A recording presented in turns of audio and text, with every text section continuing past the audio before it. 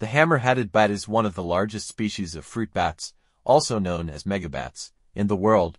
They have an impressive wingspan of up to 1.5 meters 5 feet, making them one of the largest bats in Africa. Hammer-headed bats are found in sub-Saharan Africa, inhabiting dense forests, mangroves, and riverine habitats. They are easily recognizable by their unique hammer-shaped head, which is characterized by a large, bulbous nose and a pronounced forehead. Hammer-headed bats primarily feed on fruits, particularly figs, but they may also consume nectar, flowers, and occasionally insects.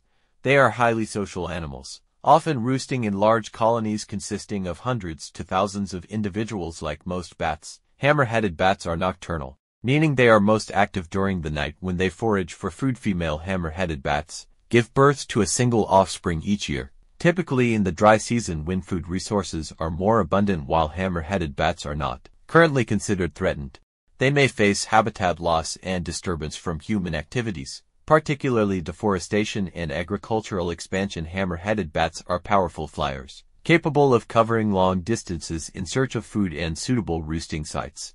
Their large wingspan and strong wing muscles enable them to maneuver through dense vegetation and navigate varying terrain. Thanks for watching. Subscribe to my channel.